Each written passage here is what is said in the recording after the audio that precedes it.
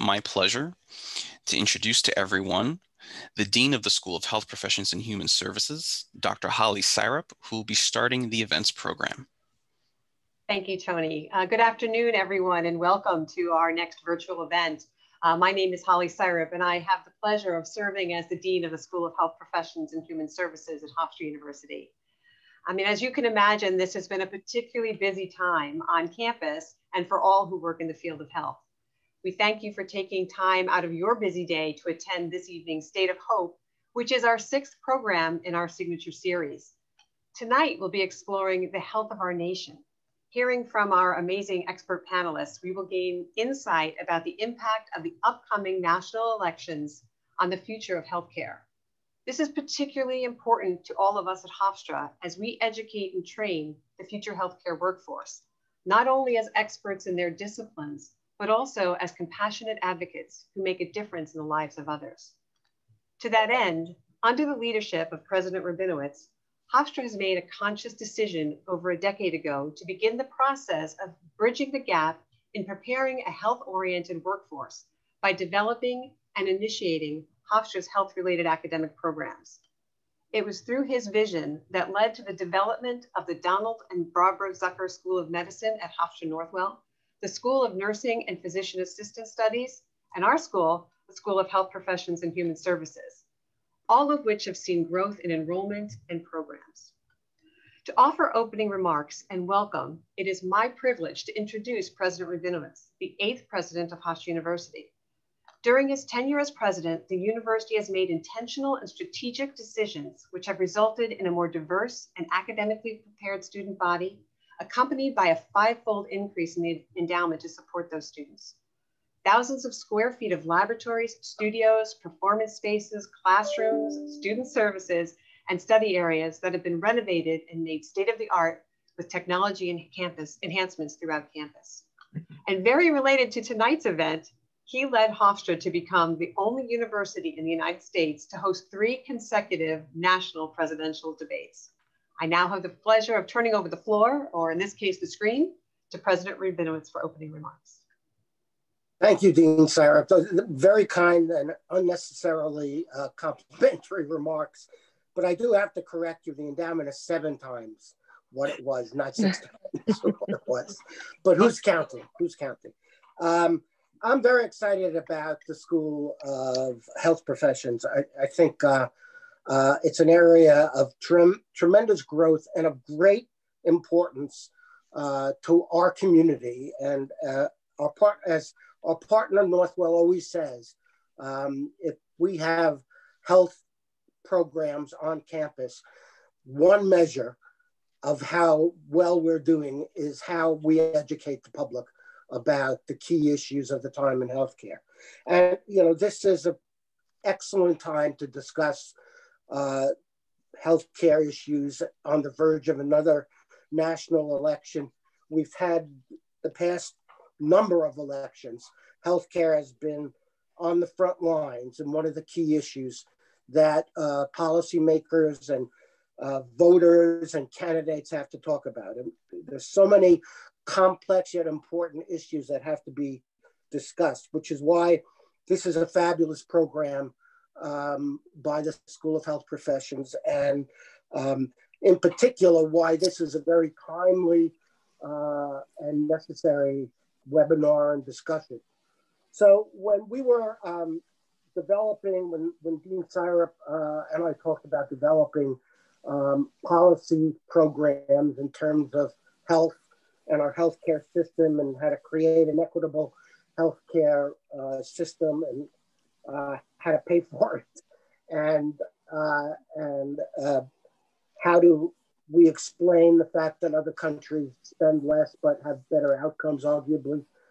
So we will look for somebody to lead this discussion from a policy matter, but also somebody who had real life experience.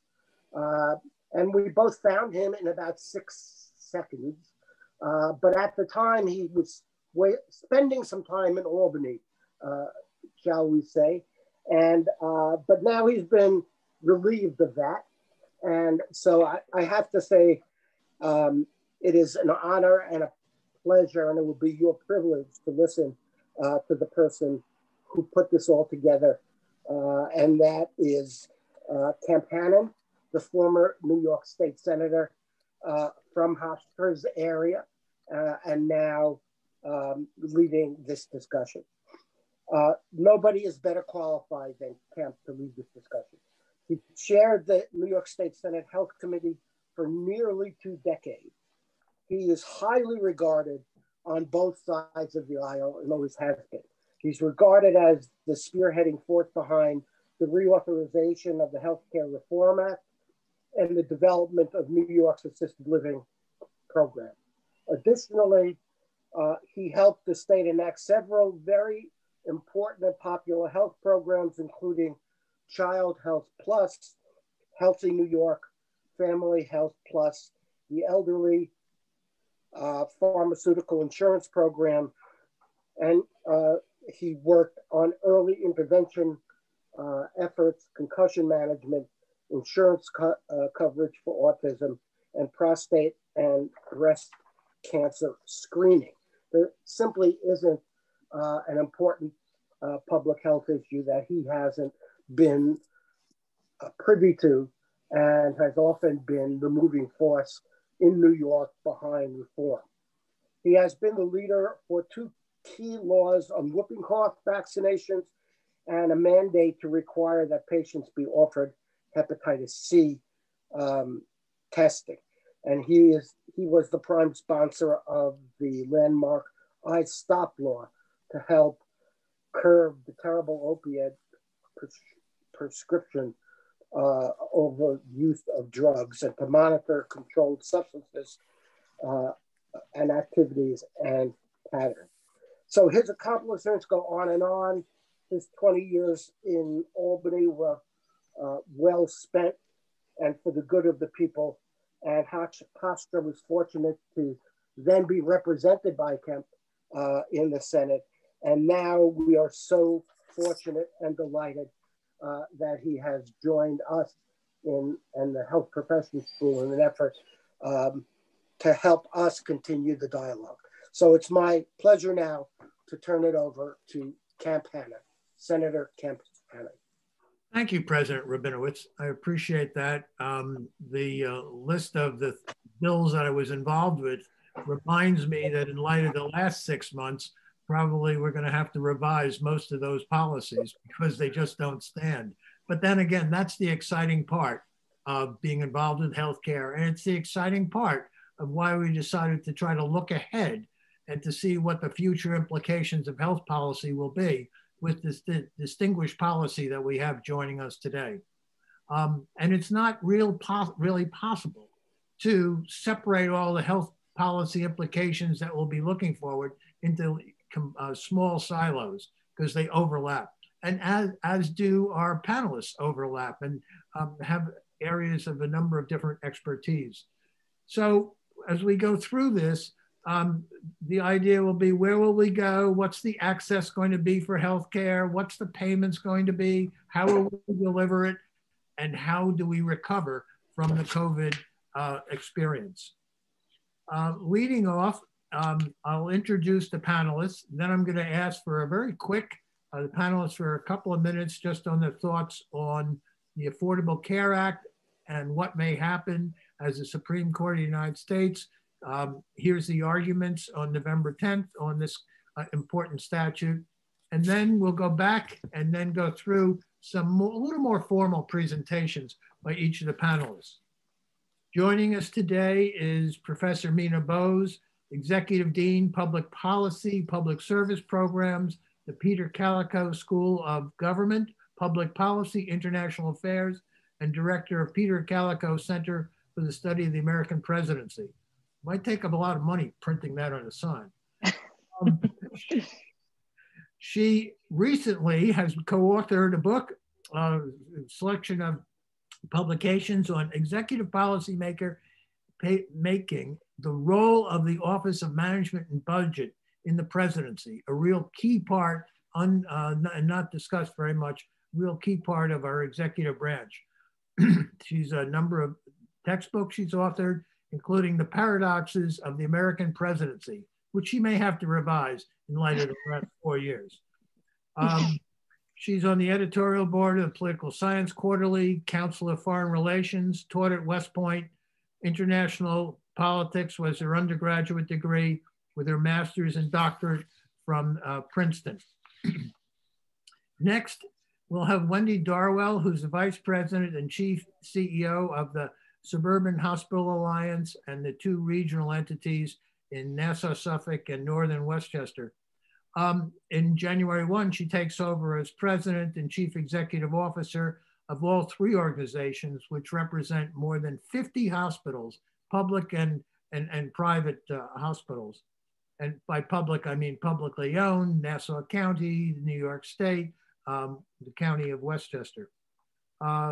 She's responsible for advocating hospital interests before the state and federal governments, doing membership service. And interesting also, the council acts as a navigator for people trying to sign up for the Affordable Care Act.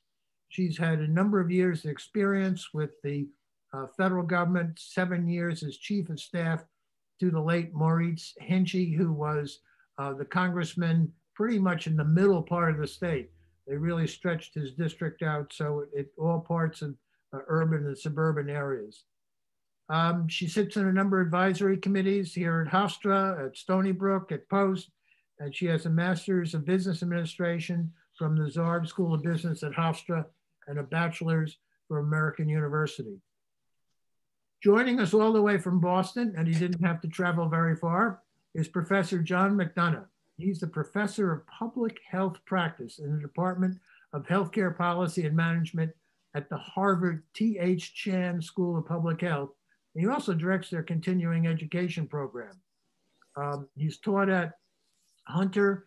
He served as the senior advisor at National Health Reform in the U.S. Senate, working on the development and passage of the Affordable Care Act.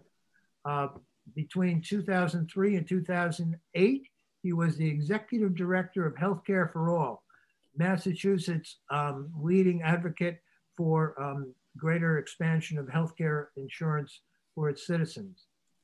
He's also taught at Brandeis, and from 85 to 97, he may be the highlight of his lifetime, a member of the Massachusetts House of Representatives, where he co-chaired the Joint Committee on Healthcare.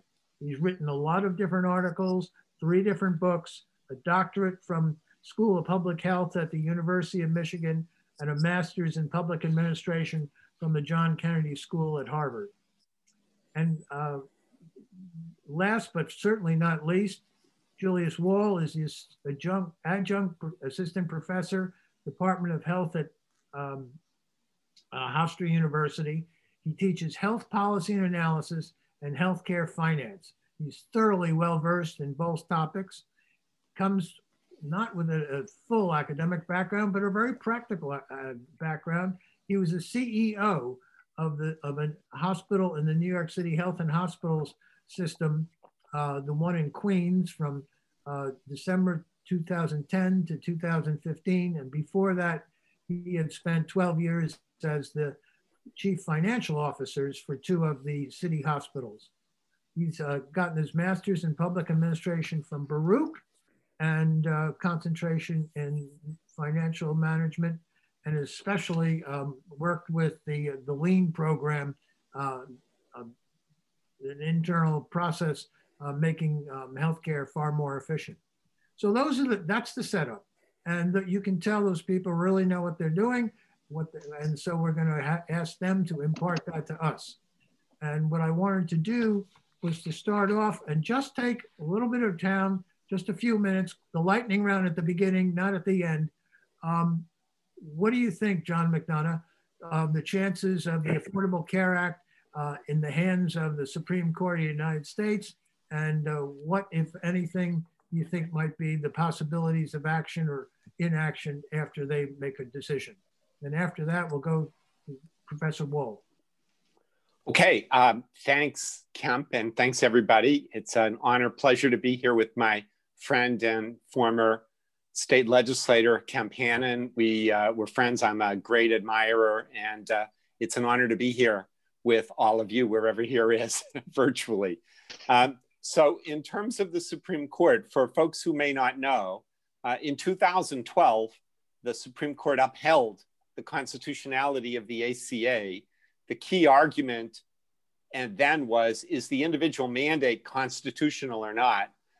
Congress passed the law saying it was under the Constitution's Commerce Clause. And the Supreme Court upheld the constitutionality of the law only by a 5-4 vote, but threw out the Commerce Clause justification and said it's constitutional because the individual mandate is a tax and Congress has unlimited power to levy taxes. And that was, we thought, the end of that argument for a time. At the end of 2017, President Trump and Congress passed the big tax cut law. And in that law, they had a provision, a side provision, that regarding the individual mandate in the ACA reduced the penalty to 0 so that the mandate was still in effect, but there was no financial penalty for it. After that, a group of Republican attorneys general, led by the Attorney General from Texas, filed suit declaring the whole law was unconstitutional because if there is no tax, then the individual mandate is unconstitutional, and therefore the whole law, all 950 pages of it, should be thrown out as unconstitutional as well. And that was the issue. It got through a very conservative district court in Texas. It got through an equally conservative Court of Appeals in Louisiana, and it's now before the Supreme Court, oral arguments coming up on November 10th. Prior to the death of Ruth Bader Ginsburg, the general sense was this case is going nowhere fast. The four progressives Ginsburg, Breyer, Sotomayor, and Kagan would definitely vote against repeal, and probably joined by John Roberts, who has voted against 2 prior significant lawsuits against the law, and perhaps even Justice Kavanaugh. So we were looking at 5-4, 6-3. It was just going to get tossed out, and it was no big deal. With Ruth Bader Ginsburg's death, it's kind of thrown it all into disarray. Definitely there will be 3 votes to uphold the law. And then what will be the dynamics among the 6, including Justice Barrett, presumably? What will be the dynamics among them? And that is the uncertain question. This was a prominent question in Amy Coney Barrett's hearings last week. And she made comments to suggest that she views the issue of severability very narrowly. So if you took down the individual mandate, you would only take down things that you had to take down with it, as opposed to bringing down the whole law. Justice Roberts has said in the past that we need to look at the issue of severability, which is the key principle now at play, as a scalpel and not a bulldozer. And so that would suggest a rather narrow interpretation. So we will see what happens. The dynamics are unclear. Barrett has in fact written an article where she said that Justice Roberts was wrong in 2012 in upholding the law. So conflicting signals from her along the way over the past 8 years or so. But the other piece, the other just thing, and I'll end right here, the other big ingredient is that if Democrats in January control the White House and the Senate and the House of Representatives, you can bet money that they will pass a law very quickly using the budget reconciliation process that will correct the flaw in the ACA to make the whole lawsuit go away. They could, for example, just for one example, reinstate a penalty of $1 or $5 for not having coverage. There's now a tax, and the lawsuit is essentially moot at that point. I would expect that Democrats, if they have the trifecta in DC, would not want to leave this to chance. Professor Wall, what would you think of the chances of ACA after the Supreme Court? Thank you, John. That was excellent. Well, I'm maybe a bit optimistic that the court will not make a decision to repeal the law. If the court did make that decision, it would be really incredibly disruptive to the healthcare system in this country. So, for example, when the law was initially implemented in 2010, there was actually a 4-year transition to implement the various provisions, the insurance provisions of the law. If you took away in one fell swoop, based on a Supreme Court decision, all of the complex provisions and programs of the Affordable Care Act, it would just be tremendously disruptive to every aspect of the healthcare system. And particularly at this point with the COVID pandemic, this is not the point in our history we want to completely disrupt our healthcare system throughout the country. The other immediate impact would be the potential loss of health insurance for 20 million Americans. 12 million Americans have gained health insurance through Medicaid as a result of the law's Medicaid expansion, and another 8 million Americans have gained health insurance through the individual market. So I think I have to be a little bit optimistic that the law is not going to be overturned. They will certainly overturn the individual mandate as being constitutional. They will declare it unconstitutional, but hopefully the rest of the law will be allowed to stand. You know, if on the other hand, the law was deemed to be unconstitutional, then again, we'd have major disruptions in many aspects of our health insurance market and our healthcare delivery system, including most importantly, the Medicaid system, the individual market in which people who are not covered by employers or government programs purchase insurance. And we'd have this major disruption that would ripple through the system. And all of that would have to be sort of on the fly in a very short period of time, addressed and fixed and set back in some sort of balance. So keep my fingers crossed that we won't go down that road. Professor Bose, comment? Wendy Darwell, comment? Thank you, Kemp. I don't have a lot to add to John and Julius's very detailed and instructive, I think, discussion of what the Supreme Court is planning starting on November 10th. I do think the point is very well taken that the challenge of overturning a precedent, right, is one that the court takes very seriously. We saw this with the Supreme Court last summer with the issue of abortion. Chief Justice Roberts was actually the swing vote on a case that overturned a law in Louisiana that would have shuttered, I think, the remaining single abortion clinic there, and did so because of a ruling in a previous case in 2016. I guess I would just say that that points out again the significance of precedent for justices. There have been, in the first presidential debate, in the vice presidential debate, there were questions about, right, whether the law will be overturned, whether people are coming for the Affordable Care Act. There is certainly the risk, Julius identifies that well. If it is overturned in full, this would be a significant disruption for people's healthcare, for the economy.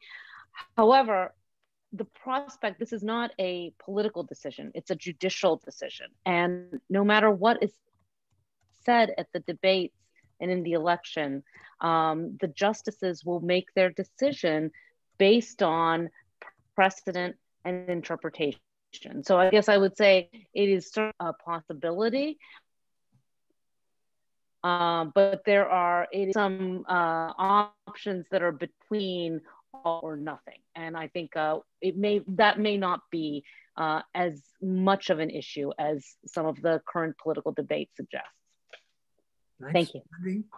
Wendy? I would just add to that, you know, we think about the ACA and talk about it, particularly in the media in the context of political campaigns, as being exclusively about the expansion of health insurance coverage and the individual mandate and the establishment of the exchanges. The ACA did a lot more than that. It included a whole long list of changes and restrictions for the health insurance industry, and included very significant policy changes for healthcare providers. Most of those things save the federal government money. And so you have to imagine, regardless of how the Supreme Court decides this case, there's going to be real reluctance to let go of those other policy provisions that were part of the ACA.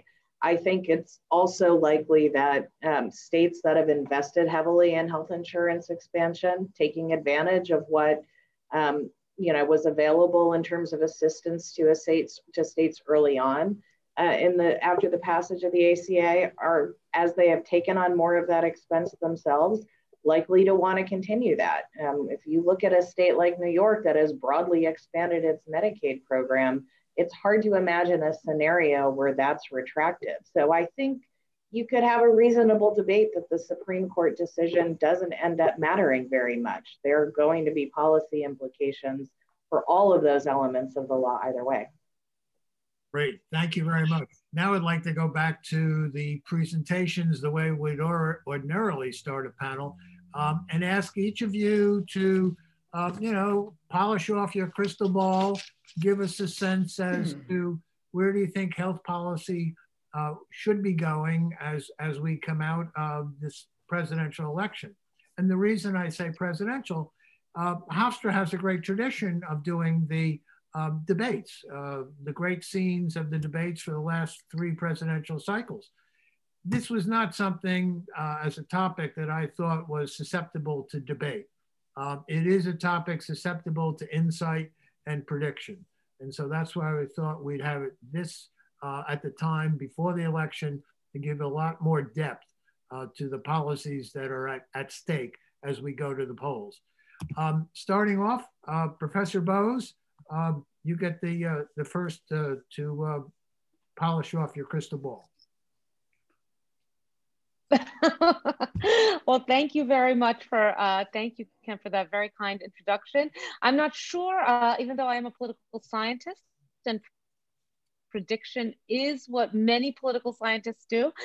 Some of us prefer more analysis and interpretation. So I'll offer a few thoughts. Let me just say that I don't want to take up too much time here. My colleagues on this panel have much more expertise in healthcare policy than I do. In fact, when Kemp kindly invited me to participate, I said, I'm not a policy expert.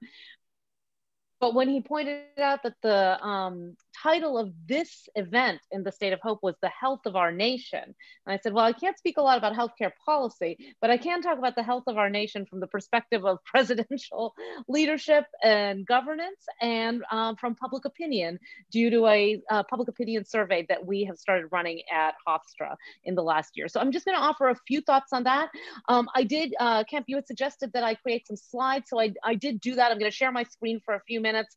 They're not particularly, there's not a lot that I'll go into, but just very quick points.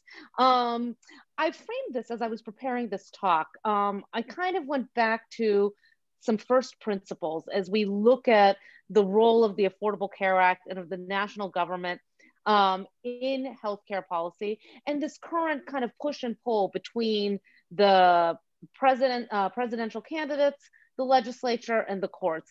And I come right back to Federalist 51. Maybe this is because I'm giving an exam in my intro American politics class tomorrow. If my students are there, then they know that this will be something to put in.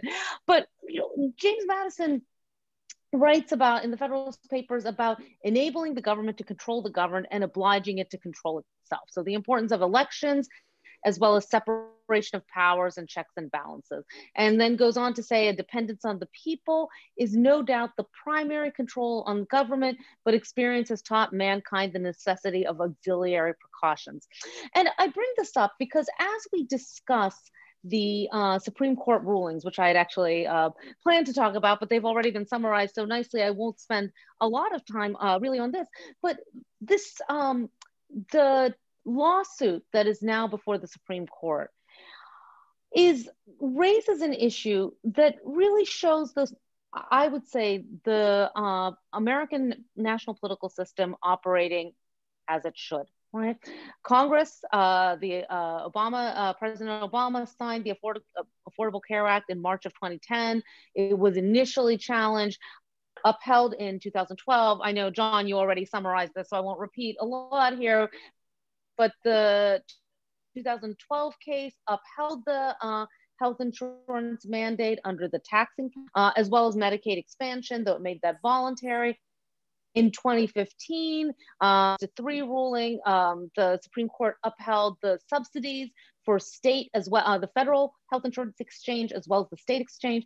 And then now the case before us now, based on the 2017 law, is the individual mandate and possibly therefore the ACA unconstitutional. The point here being that we are not in a crisis by having the Supreme Court take on this case, right? There is the potential, as Julie's discussed, the worst case scenario, right? And that would be highly consequential. Wendy brought up the discussion of what it means in New York, as well as it would mean around the country. But there are a range of options, and this really is, I would say, the political process operating as it should. Now, I don't want to sound naive about this. There are many questions. People have, since the passage of the ACA, the fact that it passed along party lines, the questions about the kind of stark differences that we see, the sharp polarization in Washington today, inhibit policy development, enactment, and implementation.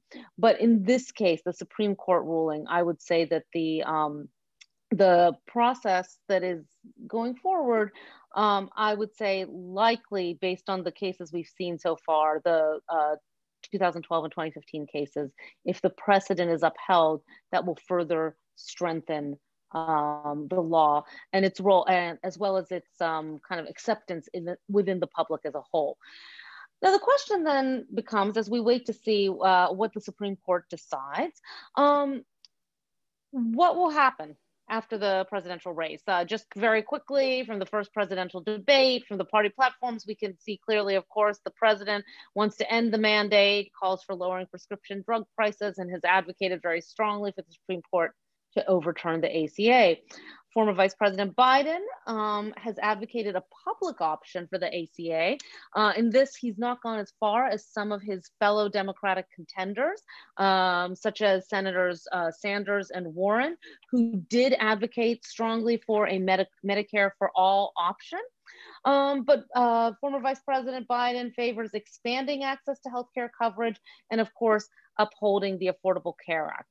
Now, I would say that one point that's particularly interesting as we look at healthcare is how the passage of, in the past decade, the importance of healthcare as a policy issue, and then additionally, I guess I would say the openness of the public to possibly building upon the ACA with either a public option or Medicare for all. And let me elaborate, and I'll literally do this very quickly. In the fall of 2019, the Calico schools started a poll, sponsoring a public opinion poll, which we run twice a year, 3 times in election years. So we ran one in September of 2020. If you just look up Calico poll, it will come up and you can find all of the details. We have a full summary online. We're actually currently running a second survey and the results will be released just before the election. The question I wanted to highlight here is, we asked a range of issues. How important are each of these issues when it comes to evaluating which candidate you'll vote for in the presidential election? Next year, obviously, would be in the upcoming. But among Democrats, healthcare almost entirely, right, was a very important issue. Among Republicans, it was about half and half. What I thought was interesting was when we took this and looked at urban, suburban, and rural voters, right, you have a solid nearly 2/3 to 3/4 of the public saying that this is an important issue. I didn't want to put up a number of slides here from the poll, but we did ask whether people support a public option, having a government administered health plan. And about close to 50% said they favored, about 30% said opposed, and nearly a quarter said they were unsure.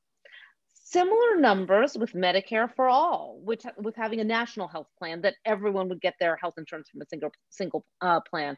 About under 45%, 44% said they favored that. About 40% said they opposed, and close to 20% said they were unsure.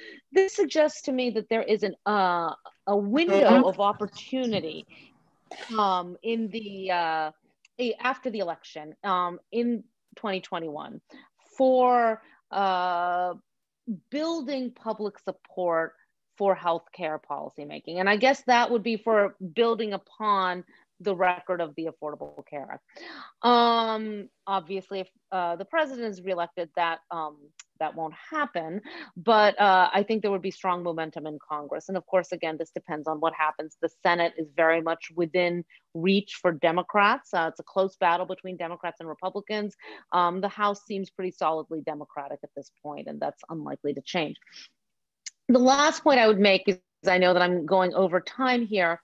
Kemp had kindly mentioned the book that I had co-edited, Executive Policy Making, the Role of the OMB in the Presidency.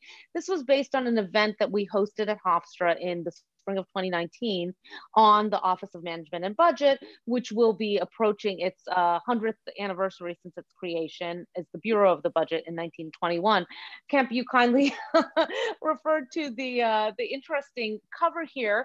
I should say that the Brookings Institution, which published this volume, developed the cover. And the idea was that if you're standing between the White House and the new executive office building, you would look up and you kind of see one building straight ahead, one building upside down, one building looking upside down, depending on your angle. It also, I think, illustrates the importance of the Office of Management and Budget in developing policy, neutral, nonpartisan policy programs for the White House and Congress to evaluate that are grounded in numbers, priorities, numbers, and consequences.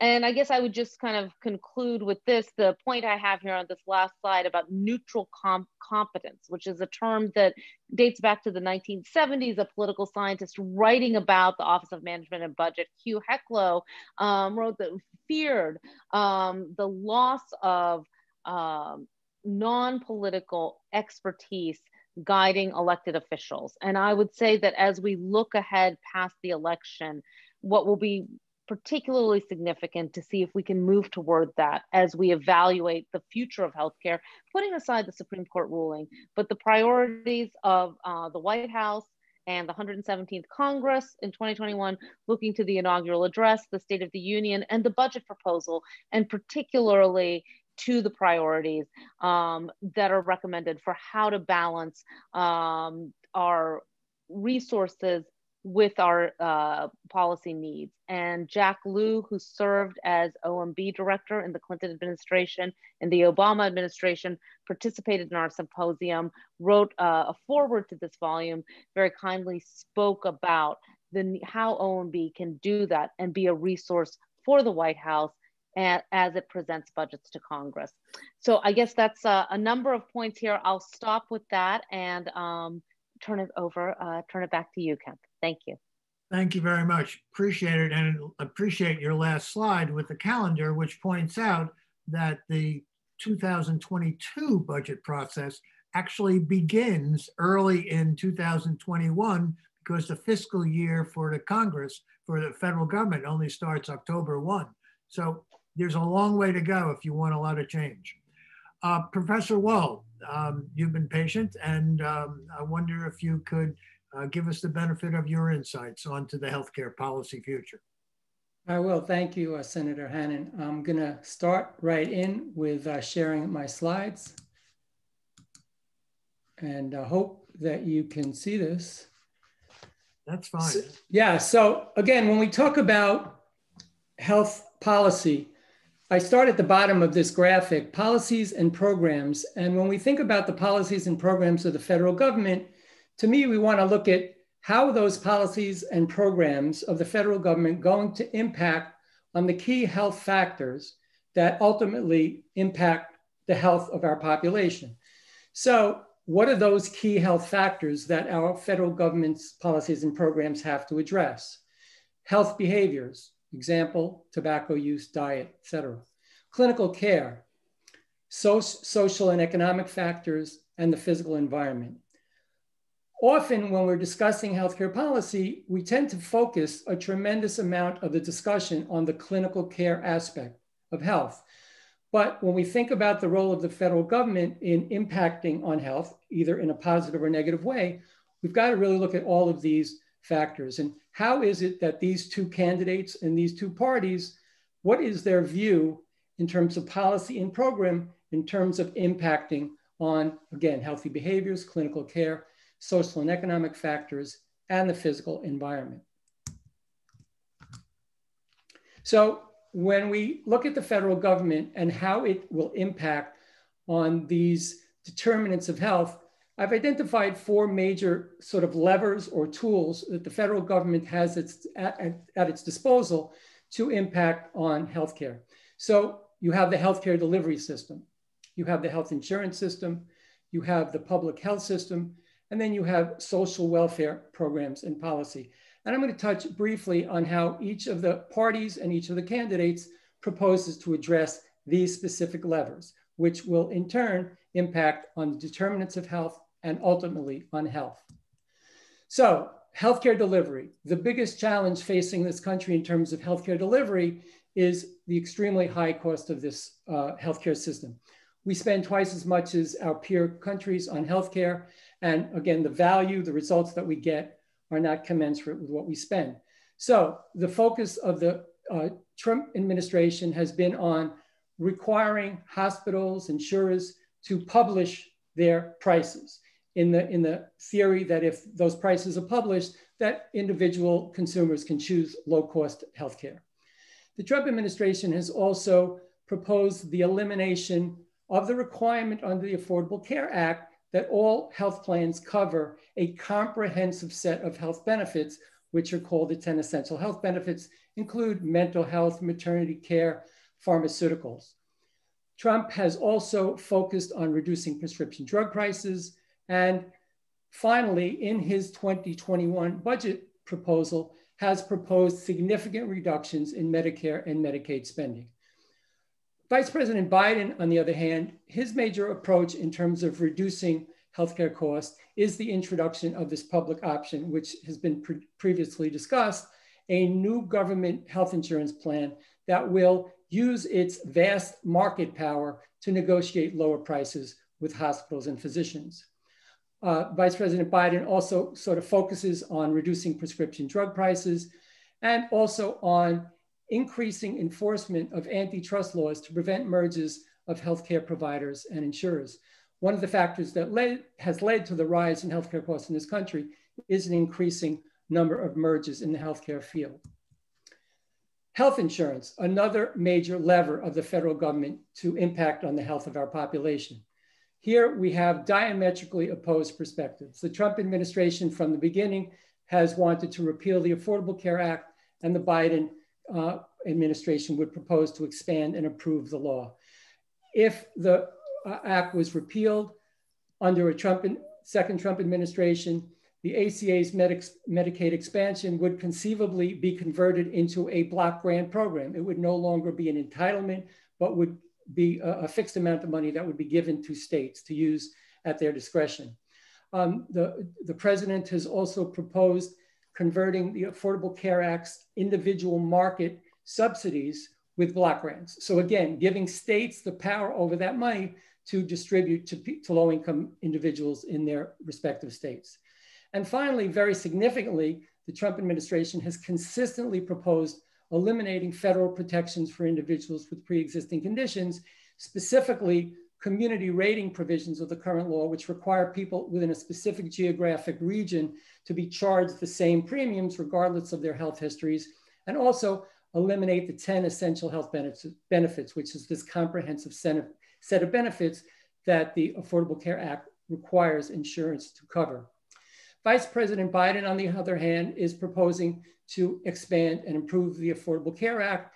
He wants to increase the ACA subsidies for low-income families to reduce their premiums and out-of-pocket costs. As was previously mentioned, he is supporting the implementation of a public option, a new government health insurance program to compete with private insurers on the ACA exchanges, and also enroll low-income individuals in states that did not expand the Medicaid program under the ACA.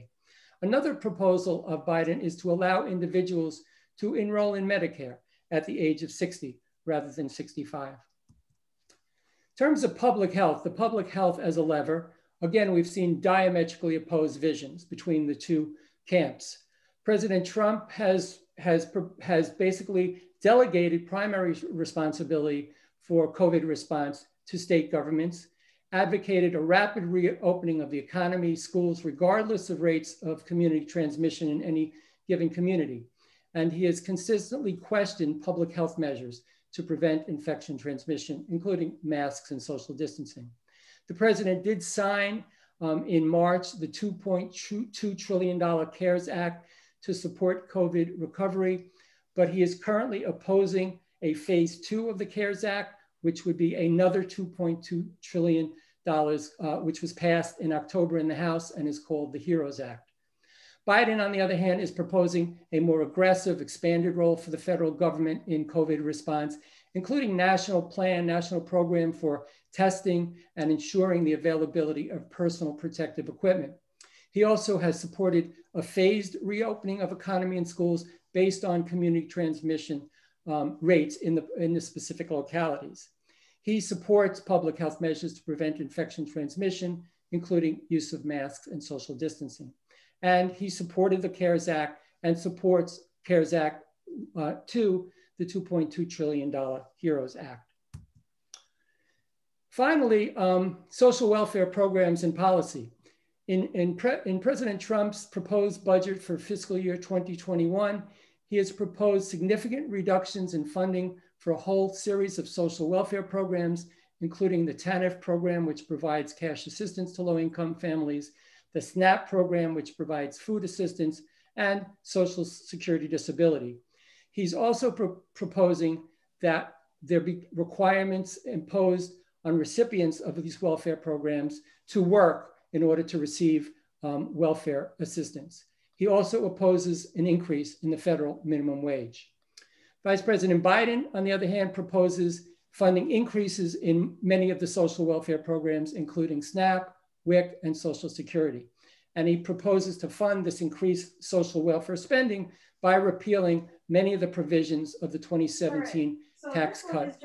And Vice President Biden also proposes an increase in the federal minimum wage from $7.25 to $15 an hour.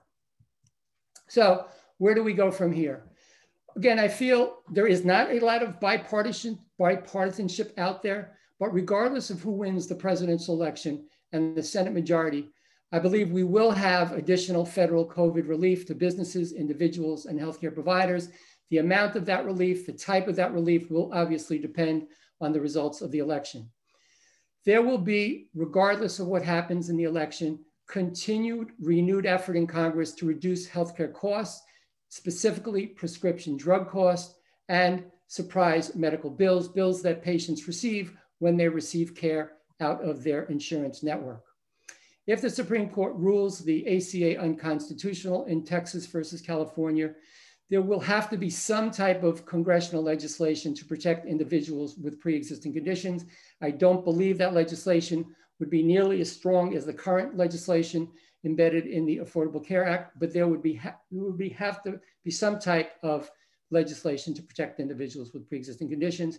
And there would be a bipartisan approach to maintaining the programs built into the Affordable Care Act to transform the way we pay for healthcare in this country. Traditionally, we have paid for healthcare in this country through a fee-for-service system.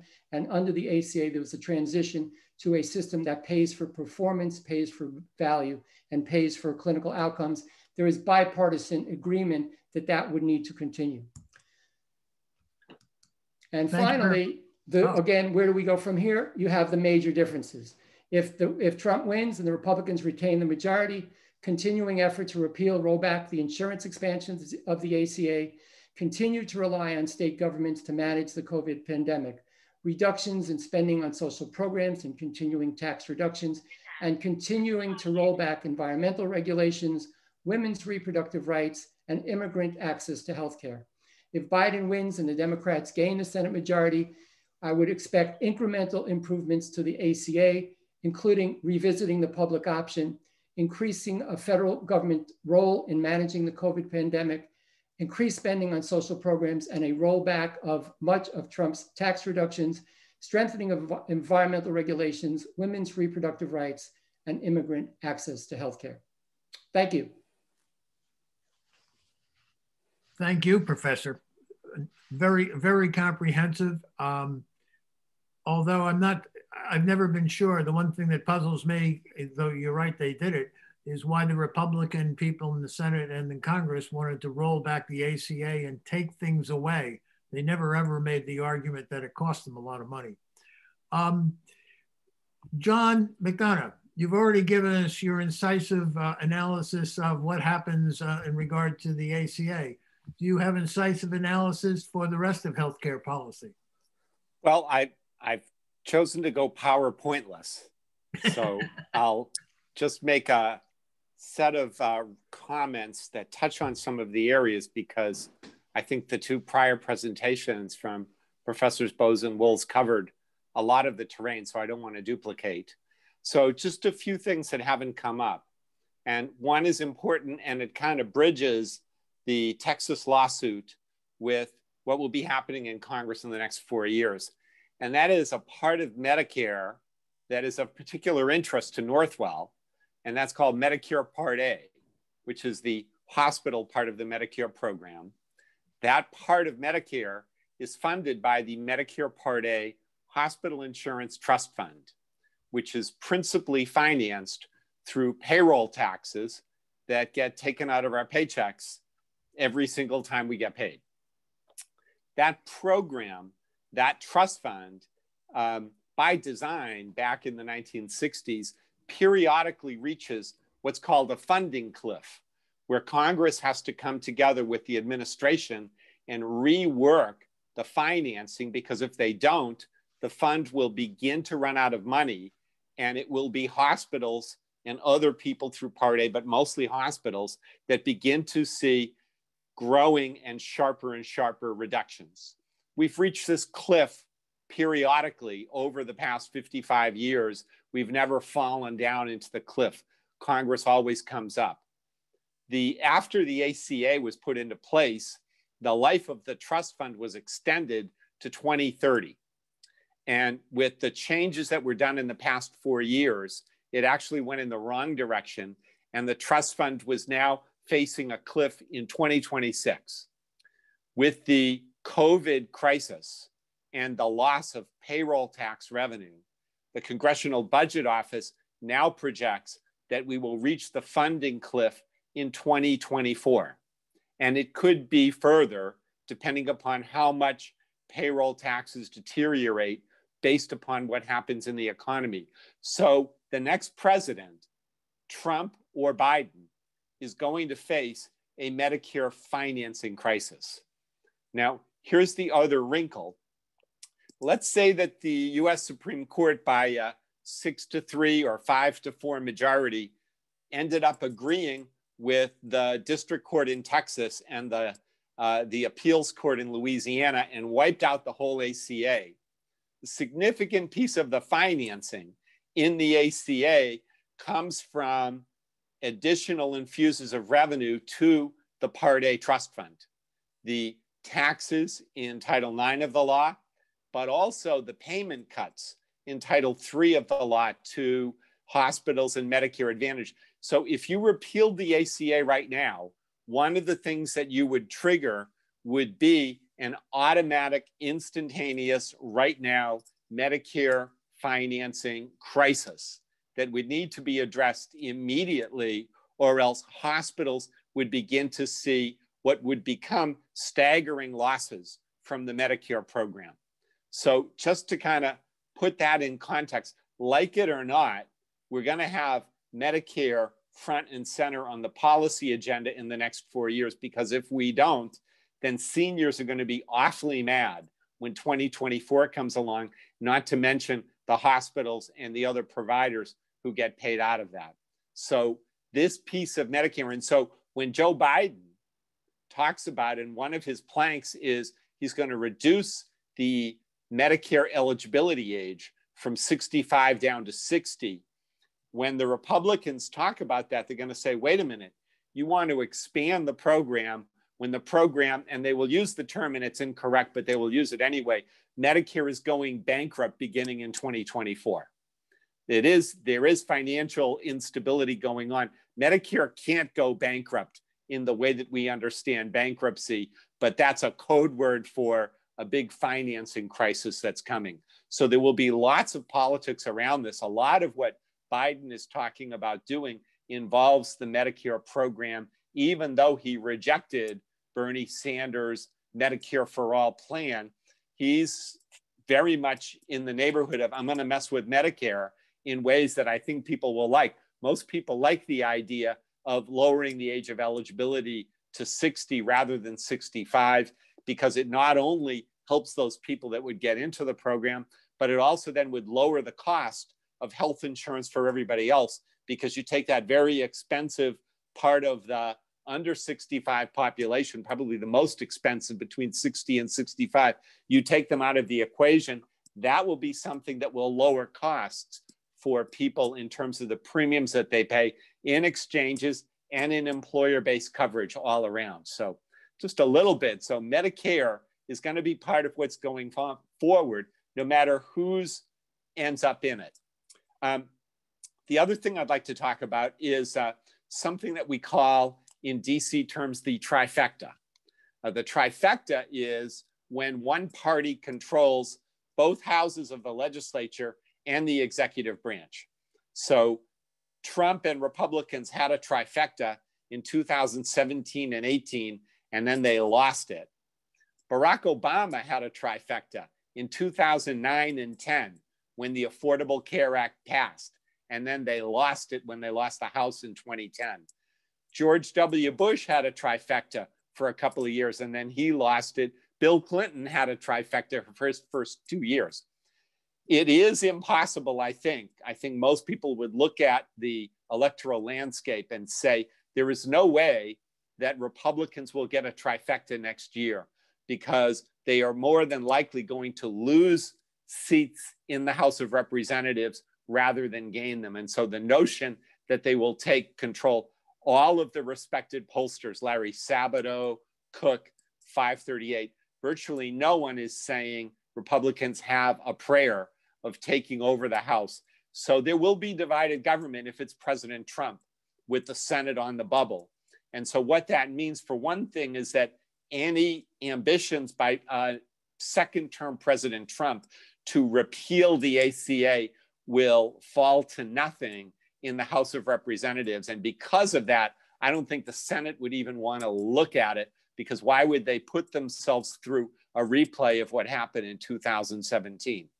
Contrary, there is at least a 50-50 chance that Democrats will retake the Senate. And I think now, if you're just betting in terms of wanting to win some money, you would probably put money down, not a lot of money, but you would put money down that Democrats will retake the Senate, and thus have in 2021 and 22, the trifecta. Interesting, Bill Clinton had a trifecta for his first 2 years, and then he lost it.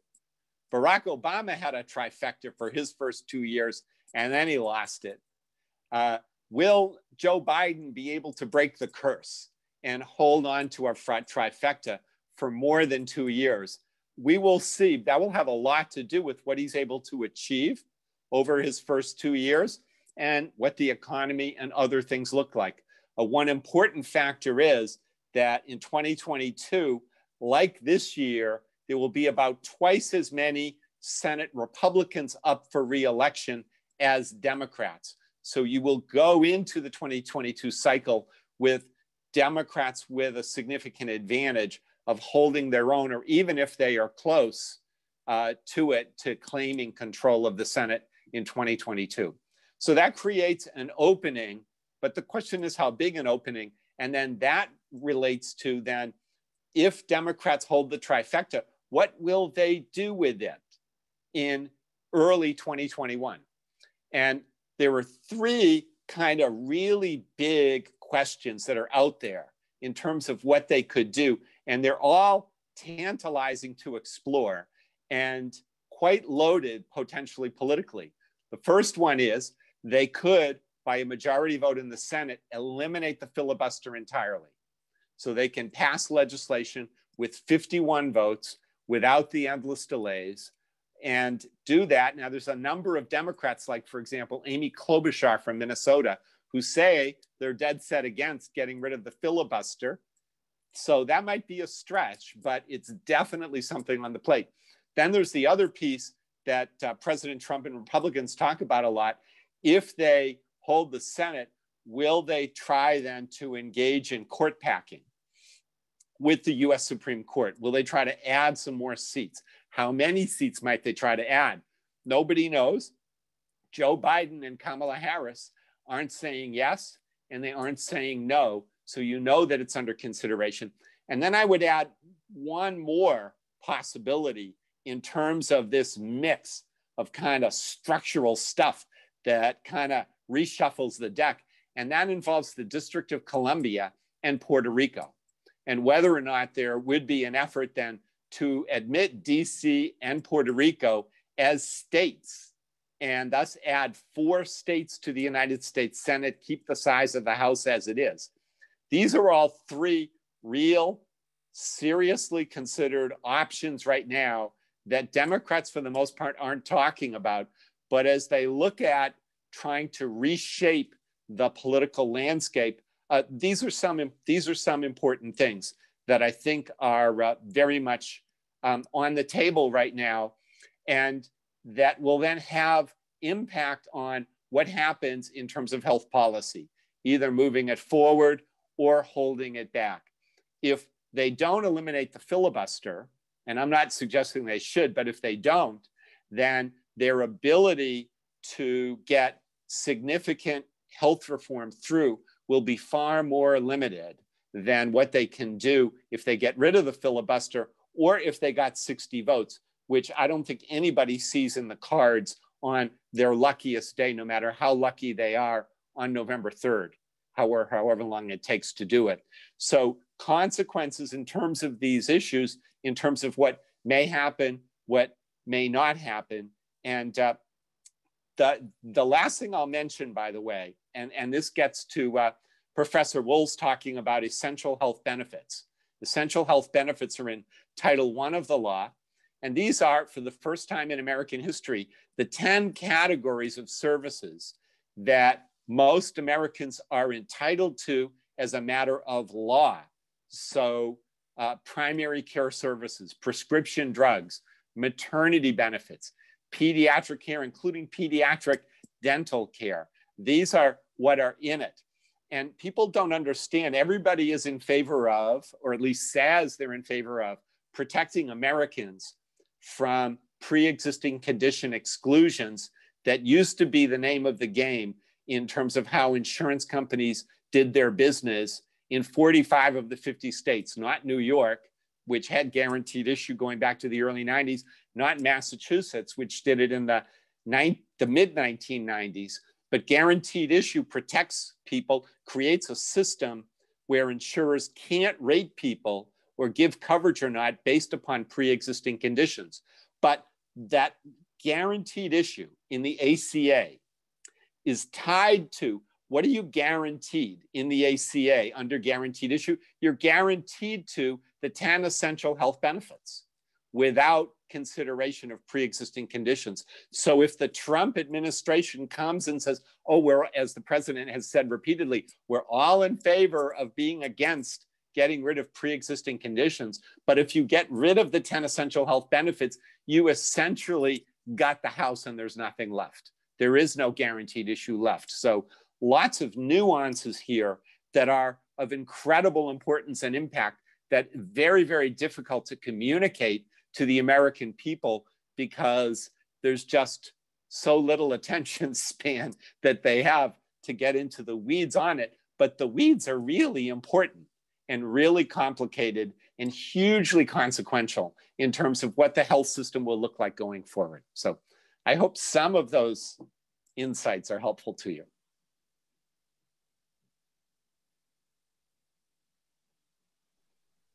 It's very helpful, John. Who knew that your crystal ball would show such a frightful future? But before I get into commenting on it, I just want to let Ms. Darlow go forward. Now that you've told her that in 2024, Medicare, a primary prop of many hospitals, at least in the suburbs, is at doubt. So ask for a pay raise, Wendy.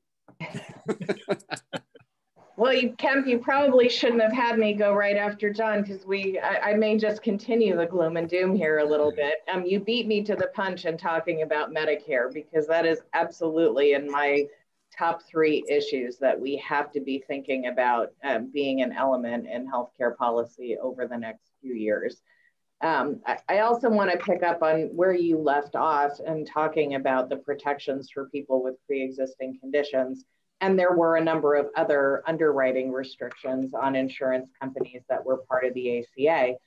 Those cost money. And at the end of the day, the ACA was effective in keeping premiums lower for people who would not have been able to get affordable premiums otherwise, because these provisions were put into the law. This was all part of a very delicate balance that made up the Affordable Care Act. The insurance companies accepted those restrictions on the way they do business, even though it cost them money, in exchange for the promise of getting a lot of new customers. Healthcare providers accepted very steep cuts with the expectation that they were going to see many more people come through their doors who had health insurance instead of being uninsured. You want to have as many young, healthy people in an insurance risk pool as possible to keep the premiums low. That's why we have the individual, or had the individual mandate, to incentivize people who weren't sick to buy health insurance. All of these things were balanced against each other to make the Affordable Care Act work. Pulling away the individual mandate turned out to not really upset that balance, because the penalty was never really high enough to incentivize people to buy health insurance if they weren't going to anyway. But as you start pulling some of these other pieces apart, you really do upset that balance. And I think that's part of my argument for why I think that the Supreme Court decision may not end up mattering very much. It's also a very important part of why, when President Trump did have the trifecta, they were not able to find a replacement for the Affordable Care Act, because it is very hard to start picking those pieces apart and still preserve the elements that consumers really like about the law. So I think regardless of who wins the election, whether it's a Democratic wave election or you still got divided government and some gridlock, it's hard to imagine a scenario where there is really significant healthcare reform that comes next. I think there is some momentum for broad reform, but even if you put aside all those other complications, there isn't the money. The federal budget deficit is getting steeper and steeper thanks to COVID. It probably makes more political sense to continue building on the Affordable Care Act. I think after 10 years, it's kind of become institutionalized. It's the baseline for what federal healthcare policy is now. If Joe Biden becomes the president, he's an institutionalist, and he helped to pass the Affordable Care Act. So it's hard to imagine that he would not want to continue building on the law. If President Trump is reelected, that means we've got divided government, and it becomes very difficult to make fundamental change. I think that what we see is some incremental change to the Affordable Care Act going forward. I will say, as a representative of the hospitals and health systems in this region, it is incredibly difficult to run a hospital or a health system when healthcare policy changes dramatically every 2 years. And we've had a lot of that sort of action over the last decade. So we would be happy just for a little bit of consistency so that you can continue growing and providing the best services in your communities. The last issue I would bring up, and we've talked about it very little, which is remarkable because it's what we all talk about all of the time these days, is what the impact of COVID will be. And I think that there is a real tale here for COVID in terms of its impact on healthcare policy. It's certainly impacting the financial condition of providers. It's impacted the healthcare workforce. certainly impacted government budgets at the state and federal levels. And I think that we will find over time that it has altered how consumers feel about getting their health insurance from an employer. You know, with the unemployment numbers that we've seen in the course of 2020, it really has rattled, I think it's shaken people's faith in a system that still largely relies on the tie between employment and health insurance. So my gut is that we're going to be talking a lot more about whether that link still makes sense in a world that's just endured this incredible pandemic and that may be with us for a couple more years. I think we also have some lasting impact here on our public health system, or lack of one, frankly. We didn't have the public health infrastructure that we needed in any state or at the federal level to be able to respond as quickly as we needed to this crisis. And I imagine that regardless of who is running things in Washington, we're going to be continuing to have conversations about that and what we need to do better going forward. And last but not least, as I said, don't forget about the Medicare crisis, because that is the health benefit that I don't know, about 40 million Americans already count on every day today, and 55 and growing. Yes. That still is the baseline for our healthcare policy at the federal level, and that's going to consume the next administration if they don't get on top of it early. As a former practicing politician, one of the usual things to do is to try to go back to something that's just gone wrong and to repair it. Well, deficits on the state level, on the federal level, are going to impair things to an extraordinary extent that we haven't seen. We did see a little bit in 2009, 2010. Can there ever be a body politic that says, look, we're just not going to try to repair and patch. We're just not going to take Medicare and add a little bit more, another 0.1% something to the payroll tax. But we're going to look at structurally to say, we should be changing it. We're not going to just say we can pay the same old salaries and get more people, especially if there's not more people. Do we start to look at the workforce and say, this is how we have to change how we deliver healthcare? What do we do for long-term care? Nursing homes came through the pandemic horribly. Do we continue that as a model? Do we do something else? So the question would be, can the body politic start to change what it has to do, not necessarily because it wants to, but it's necessary to do?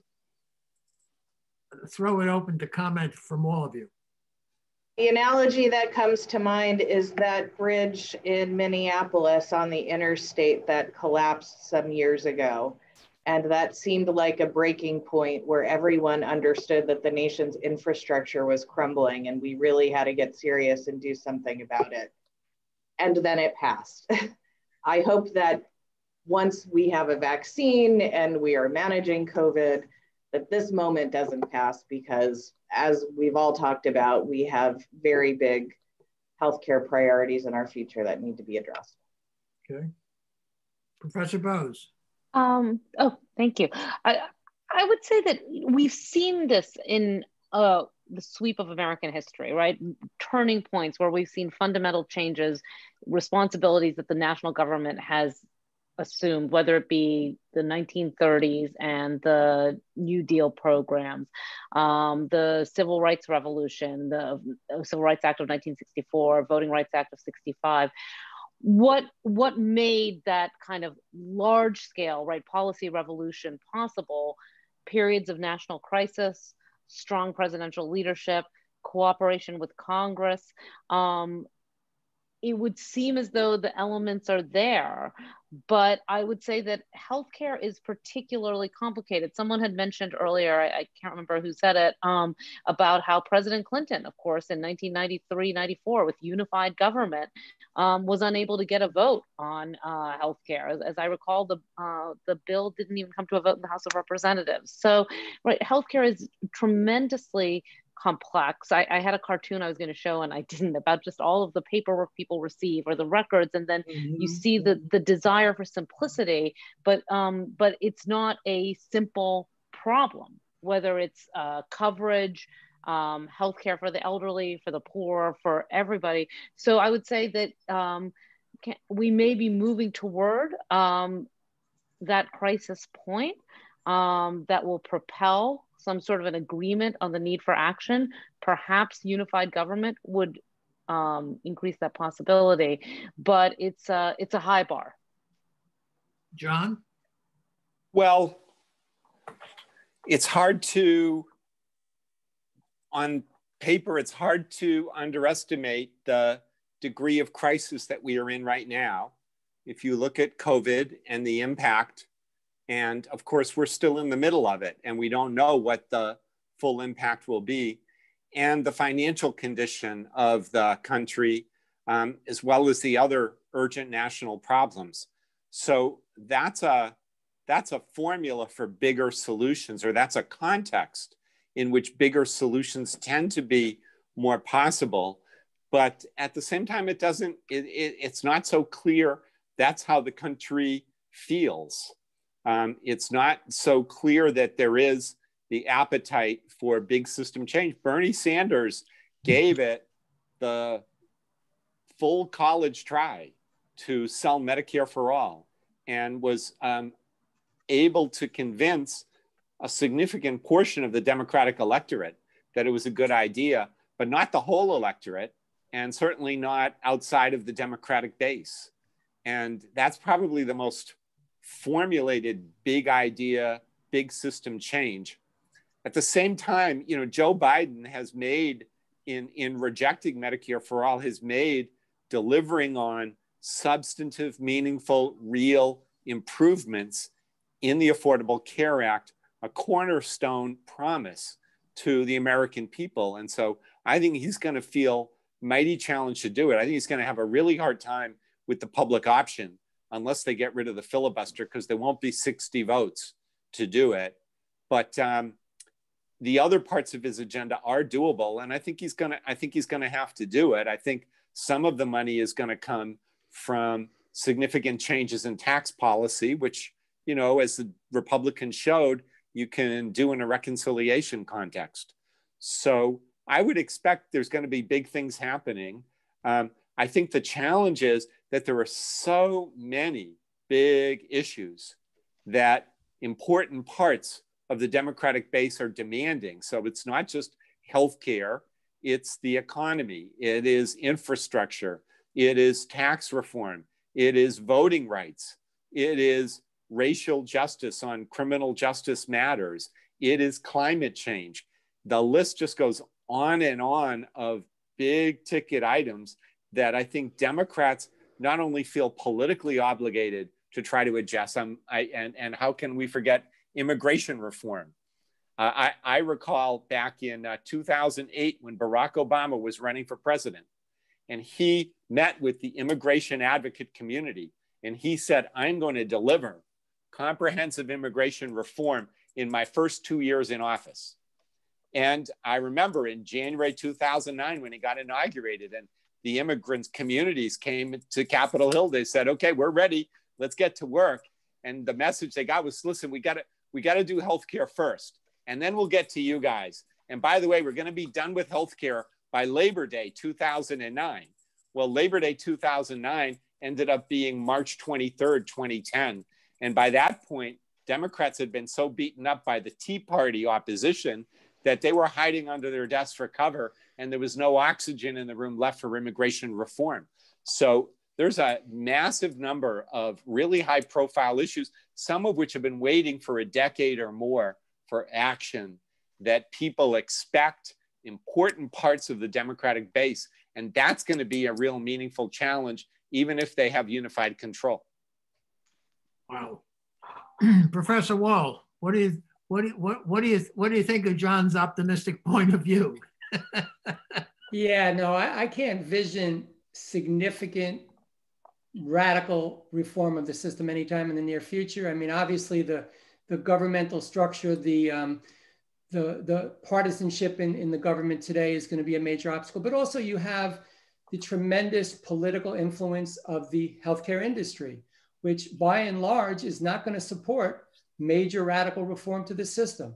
You know, so I view it as incremental change in either direction, depending on the results of the election. But I don't see any time in the immediate future radical reform, such as a Medicare for All program. It would take, as the other speakers have mentioned, a major crisis, I think even beyond what we've experienced so far, to really get people to give up on the current system that we have, including the employer-sponsored health insurance system. So I do think we're going to continue for a number of years along the path of incrementalism. One thing, there's a number of different avenues I could go. One of the things I experienced in regard to changes in Medicaid was the introduction of what they call the value-based system, getting away from fee-for-service. It really was a major underpinning and a major change. And it started out when the state got its waiver and all of that. So it's almost a decade old. And you had mentioned it before, but one of the things that happened recently was Vima in her speeches said that it hasn't delivered in terms of results. And I'm just wondering if this value-based system, which said we're going to reimburse providers based on the sum total of what they do to better health for a population, whether this is going to be in jeopardy or not, because if you go back to fee-for-service, that was an incentive to spend money. I can comment on that. I think that the value-based revolution, things like accountable care organizations, bundled payment, penalties on hospitals with high rates of readmission and hospital-acquired conditions, the health information technology explosion, all of those pieces that were done in 2009 and 10 and rolled out. And people had great expectations of the returns from it, not on the first day, but over a decade. And a decade into it, it's underwhelming. It has ACOs, for example, have saved money, but not much to write home to your mother about and claim credit for. And they've improved quality and not enough to write home to your mother and brag about. So it's there. And so one could see potentially an agenda to say, okay, we've had 10 years of this, let's figure out what's next. But the challenge is that no one has a real clearly articulated idea of what's next, what would take its place. So for example, you know, Republicans like to say, we hate the ACA, we're going to repeal the whole thing.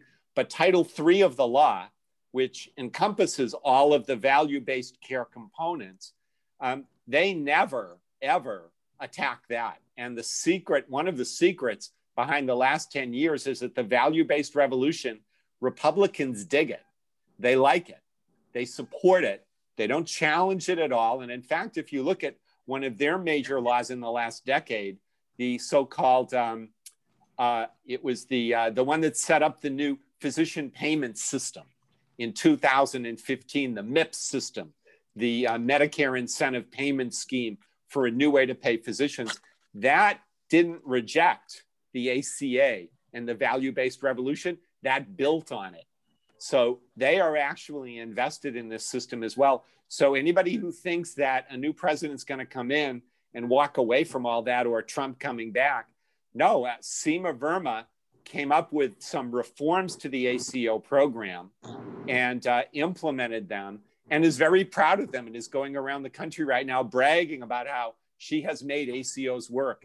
So this revolution, anybody who thinks it's going to go away, I think is not looking critically at what's going on. Like it or not, impressed or unimpressed or whatever, there's a ton of work and investment that's been made, and nobody is walking away or abandoning it from either party in DC. Time has come. This has been some brilliant insights, and thank you very much, each and every one of you. Time has come that we run out of the rent that we paid, and even though it's we're a non-eviction order, I'd like to go around the horn a minute or two just to sum up. Start in reverse. Wendy, if you would start to go forward, I'm catching you off guard. Don't mean to do that. Do Wendy and Professor Bose, then Professor Wall, and then John, let you wrap up. Wendy? Okay. You're right. You did catch me on guard. I was off guard. I was expecting to be last again. I want to go back to just one point because I see that it's come up in the chat, and I mentioned it very briefly in my remarks, and that's the healthcare workforce, which has absolutely taken a beating this year. It has been an extraordinary year. We have an aging population. And if we continue to expand access to healthcare, we're going to need even more healthcare providers to be able to meet those needs. So I think that does not, that's an issue that does not go off our radar screen at all in the next few years. We need to maintain that pipeline, not just of physicians, but of nurse practitioners and physician assistants and all of the other specialized clinicians that can get out in the community and care for patients. I'm just going to make one more remark on the value-based payment discussion, and that is, yes, the payment models that were set up in the federal government had sort of a mixed bag of results. But really what we found with them is they can't be successful without addressing factors that exist outside of the healthcare environment. And the system really wasn't set up for that. If you don't address food issues, housing issues, transportation issues, and we did try to do that in New York through our district waiver programs, but if you don't have an infrastructure to address those issues, then the savings you're going to get at the end of the day within the healthcare system are limited. Thank you. Appreciate it. Professor Wall? Yeah, just to touch on the pay for value transition. Again, I think there's no question that it will continue. I mean, even to really be able to obtain positive results, it's going to take a number of years. These transitions are very complex. Hospitals have been traditionally accustomed to dealing with patients, one patient at a time, one episode of care at a time.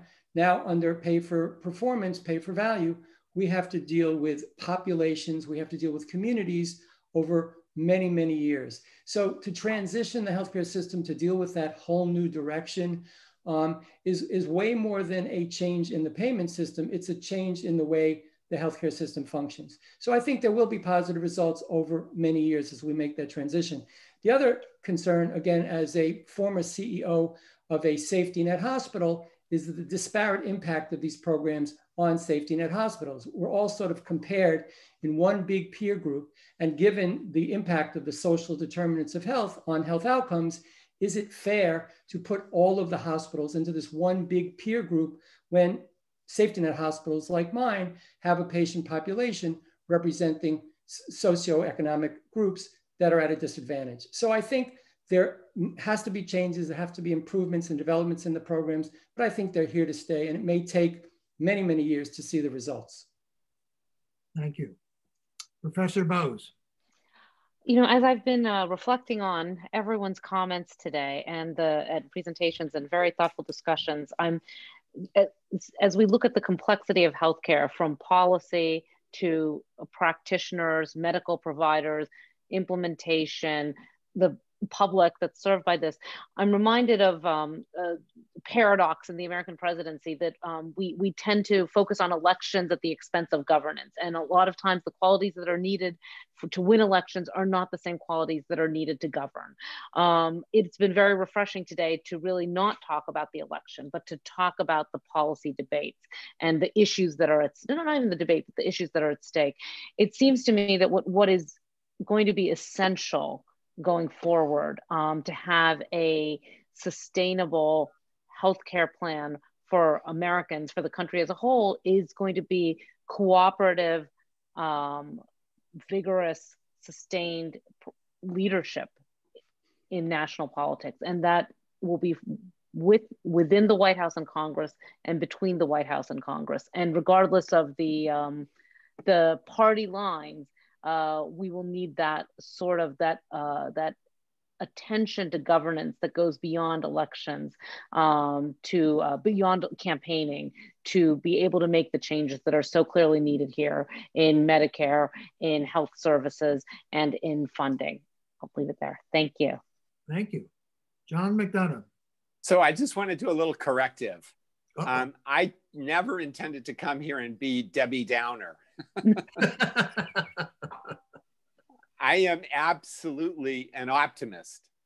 I think that we are going to get over this really dark period in American history. And I think it's coming to an end soon.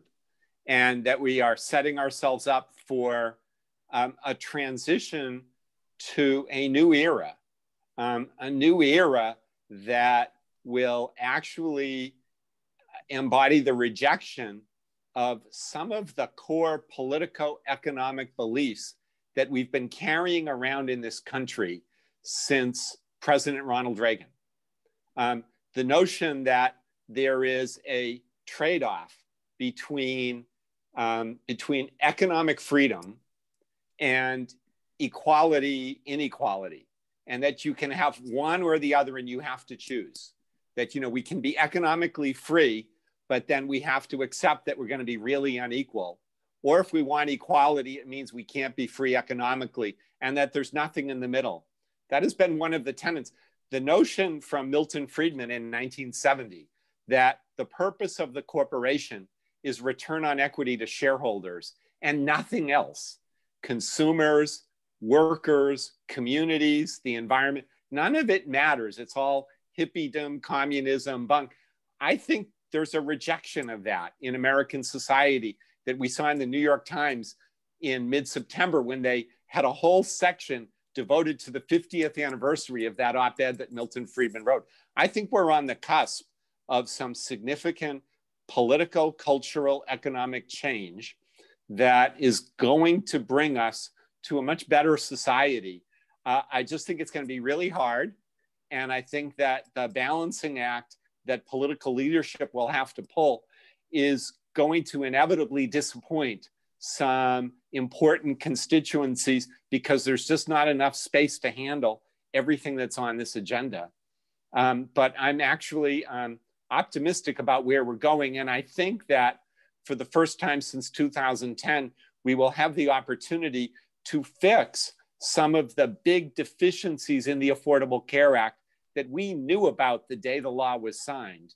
And we will now have a window of opportunity coming next year to go in and make some major enhancements and significant improvements, not radical structural change, and yet really making the Affordable Care Act live up to the title of its name, which is the Affordable Care Act. So I am actually looking forward to what's coming next. And sorry if I was too gloomy with people, but I just, like to talk real. Well, if you keep that up, they'll run you for office. You know that. I want to thank everybody for the very powerful insights you've lent, the great descriptions you've had. A couple of people in the chat room. I think we've addressed workforce. Someone else said something's not true. I don't even know where that was all about. But if you want to write me, I'm kemp@hannon.com. I'm always available. And I want to thank everybody who has participated as panelists and everybody who has been our great listeners. Thank you very much. Have a good day.